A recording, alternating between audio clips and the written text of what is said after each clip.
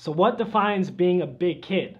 What does this logo BKR mean? What is it? Now this is a question I get asked all the time, and I'm gonna answer that question, what is a big kid, right now. So I wanna take you back to when life was simple.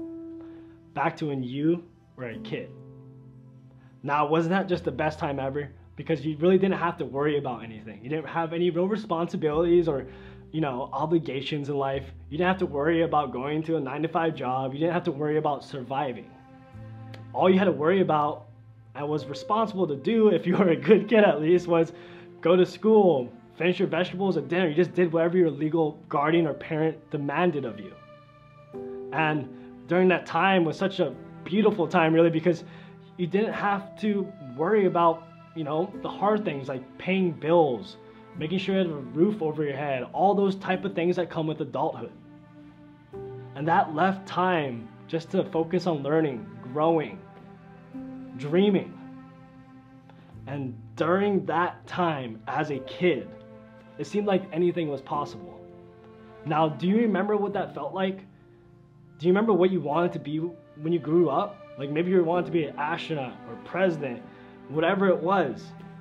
It seemed attainable, at the time at least. But guess what? You grew up. Now, society will say to be realistic about your dreams and aspirations, to be one with social norms. And guess what? They're right. This is due to the fact that you can't be anyone else. You can only be the next you. You can't be Steve Jobs. You can't be Nelson Mandela. But guess what? They did it. They became them. They made their mark in history. So why can't you? Don't try to be one of them. You can be whatever you want to be. And that's what I'm trying to say right now. They started somewhere. And I'm sure it wasn't easy either. It didn't just magically happen. They never stopped believing. They never stopped knowing that they could. They never lost sight of that curiosity, that dreaming, those feelings that come when you're a kid, when you don't only have to focus on surviving.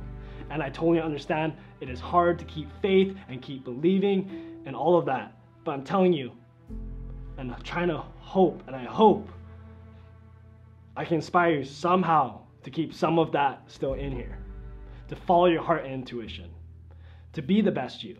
So what is a big kid?